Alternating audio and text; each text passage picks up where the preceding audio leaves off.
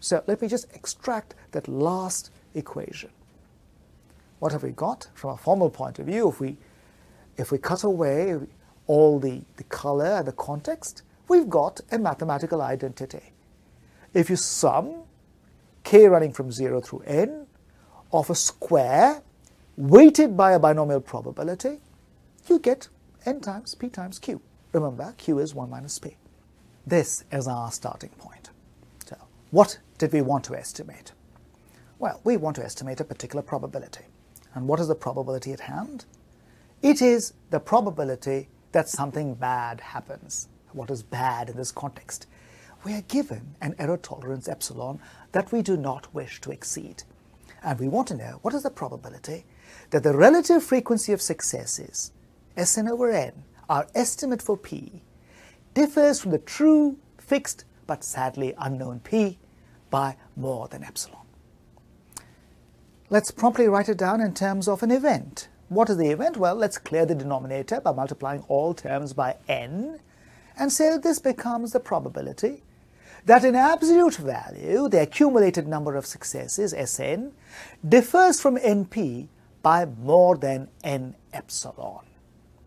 This is the bad thing. Okay. How do we go about computing it? Well, a picture will help us, right? So let's draw a picture of a typical binomial distribution. The region around np in the center, up to n epsilon to the left and n epsilon to the right, is the good region. That's the region where my estimate is within epsilon of the true answer. The region to the left of that and to the right of that, shown red in the figure, is the bad region. All the integers k which land in those regions give rise to bad results. So our event is all integers k to the left of the green region and to the right of the green region. All right, how do we compute this probability? Well, we simply add all the binomial probabilities in that affected region. And here's some notation. Now, this notation looks cumbrous and complex, right? We have a subscript which looks messy and deep, and this is not the way we usually write sums. What does this mean? This means that we are going to be adding binomial probabilities. And what kinds of binomial probabilities? Remember, n, the number of trials, is fixed. P, the success probability, is fixed, albeit unknown. And so what we're going to do is add over a number of successes k. Over what range? Well, the figure tells us, in what looks like the red region. And what is the red region? All those integers k for which k differs from np in absolute value by more than n epsilon. And if we break it down into the two individual pieces, this means that either k is smaller than np minus n epsilon, or that k is larger than np plus n epsilon. Now, here's where a neophyte or even a person with experience can spend a lot of time writing out these binomial probabilities, staring at them, attempting to massage them, and hoping against hope that something good will happen. Sadly, such efforts are doomed to failure. That sum is intractable in the sense that there is no simple closed form for it. We're going to have to take a different tack. Here is a seemingly innocuous idea which doesn't look very promising, but of course there's going to be a method in the madness. The binomial probabilities in the sum, if multiplied by 1, well, it changes nothing. A binomial probability times 1 is just the self-same binomial probability. Nothing has happened, has it? But here is the key idea of Chebyshev. If the term 1 inside the summation is replaced by a number bigger than 1, then all we will have done is increase the value of the sum. I wonder if this could be useful. Well, for it to be useful, we're going to have to replace 1 by something creative, something which gives us analytical simplifications. Let us take a look at what the range of values k is over which I'm summing. Remember, I'm summing over those integers k for which in absolute value k minus np exceeds n epsilon. If I divide both sides by n epsilon, then this is completely equivalent to saying that the ratio of the absolute value of k minus np to n epsilon is bigger than 1. So we're going to sum over all integers k for which that inequality is true.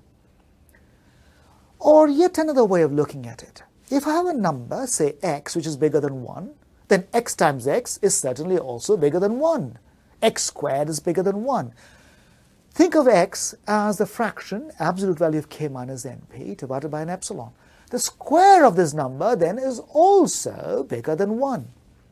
And so equivalently, our summation is over all integers k, for which k minus np the whole squared divided by n squared epsilon squared is bigger than 1. Every term in that sum satisfies this inequality.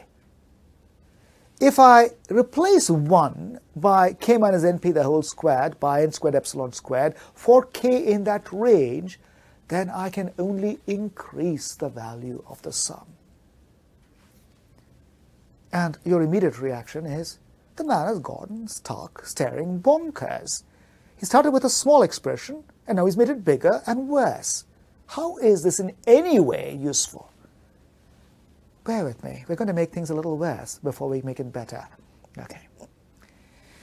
I've now got an ugly expression, admittedly, true. Okay. Over a range, the red range schematic linear figure, right, for the particular choices n equal to 10 and p equal to 0.6. Now, the terms I'm adding are clearly all positive, right? I've got a whole square, which is a positive number, and binomial probabilities, which by definition are also positive. So I'm adding positive quantities. If I add still more positive quantities, I can only make the sum bigger.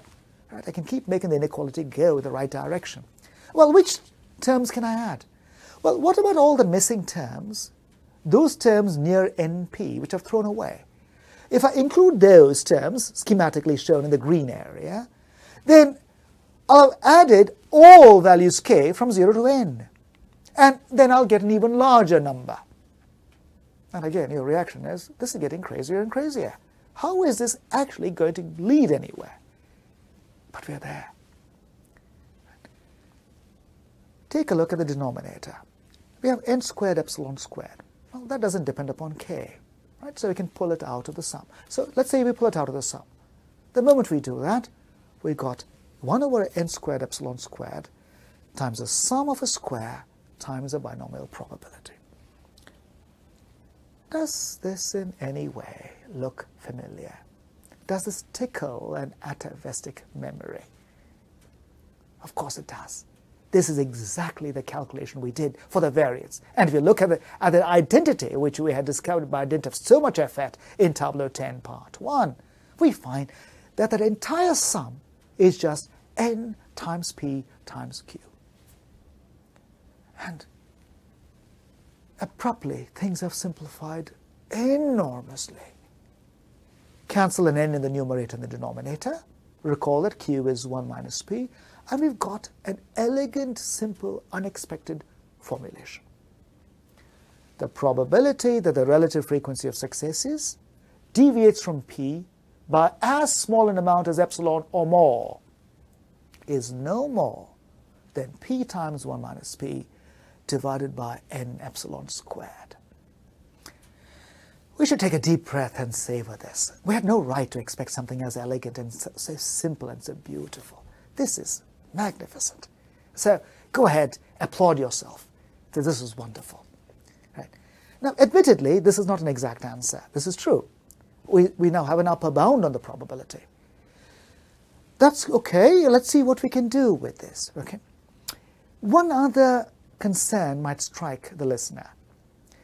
We're trying to estimate the chance that a sample is bad. What does bad mean? That the relative frequency of successes deviates from p by as little as epsilon. It's nice to get an explicit bound on this probability, but the bound depends upon p. And remember, p is unknown. So what use is that? I've got a bound in terms of an unknown parameter. That doesn't help me. We don't seem to have made any progress. Well, not so hasty. We've got such a beautiful expression. We should see if this is going to lead somewhere else. Take a look at p times 1 minus p. As p varies from 0 through 1, what we've given is a function of p. And we can actually plot what p times 1 minus p would look like as p varies. And if we did that, we find that we have this beautiful inverted cup for the graph of the function. Of course, a listener who has done some calculus will realize that really I've got p times 1 minus p is a quadratic in p, so I'm going to get a parabolic shape. And indeed I do. Now, an examination of this shows that the largest value for this function occurs when p is 1/2. And at p equal to 1/2, the function takes its maximum value of 1/2 times 1/2, or 1/4. Of course, this is evident in the graph, but if a listener really wishes to, she could write down a function f of p is p times 1 minus p, take its derivative, set the derivative equal to 0, do the usual maximization process in the calculus, and rediscover what we've seen in one fell swoop by just drawing a picture. So here is our lesson. The numerator is not known to us a priori. It is in terms of an unknown p, but whatever it is, the numerator is no more than 1/4 for any value of p, and therefore we've got an even simpler bound. Oh, this is magnificent. Let us take stock for just one moment before we really savor this result. Notice on the left-hand side we have a probability of a deviation of a relative frequency from the unknown p. On the right-hand side I've got an expression involving only n, the sample size, and the desired error tolerance epsilon. P has vanished. Poof, it's gone. We have a result which is uniform in P. Wow, this is transcendent and magnificent. Now let us savor this.